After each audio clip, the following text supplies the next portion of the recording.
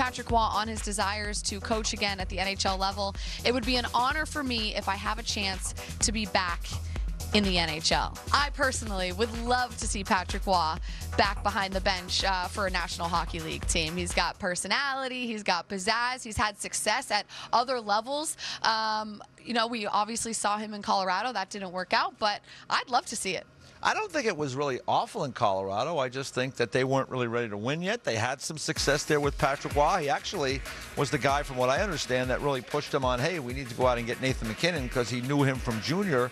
Because if you go back to that draft year, there was a lot of talk about Seth Jones. I think Barkov ended up going too. So, you know, Patrick had some say there, I think, within their organization. He's an interesting guy. He's got a lot of passion. I think he could be really interesting in New York with the Rangers. I don't think they seemingly, you know, we're still waiting to see what happens there. But and he's tough, because you don't want to fight. You don't want to fight him behind the bench. I'll tell you. Yes, scared the jeepers out of me. You were with the Ducks. He was coaching the Avalanche, and it was his very first game.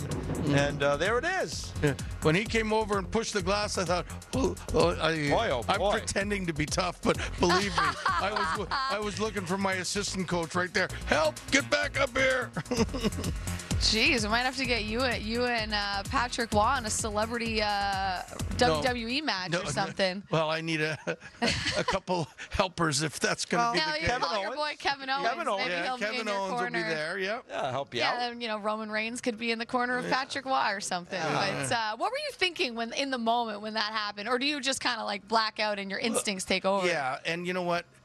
There's an interesting story. If we got a minute, what are they going to do? Cut us off the air? Well, listen, David won the game 6-1. There was 5 seconds to go in the game. Now, if you can look at the start of that, Corey Perry's got the water bottle at the beginning, and he's squirting Patrick Roy and just edging him on with that thing. And he put out his 5 tough guys, and against him, we didn't have anybody.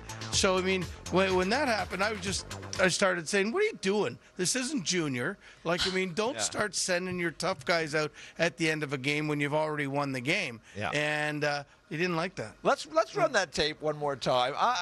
Corey Perry there, I noticed he was sitting there, and I know he is not Mr. Nice Guy over there. No. And, like, you filled in the blank for me. Yeah. He is squirting him. He's, like, right at the beginning. Like, Corey, there it goes for water. And here it comes. I think we see it in it here. Now he's holding it up.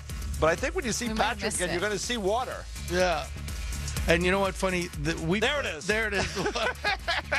The next game we went in All there. All bets are off after that. The next game we went in there, and it was funny. Is Corey Perry? You know, you're skating around before the whistle drops. He comes over to that side and starts pushing it to see if it's sturdy enough. Nice. To just take in case. Patrick's. Yeah. Did you guys ever talk after that? We met at the draft, and he came and he said he apologized a little bit. Okay, good. I said, it's okay. I'm just glad you're not mad at me anymore. Well, all's well that ends well, and I'm glad you guys had that exchange at the draft.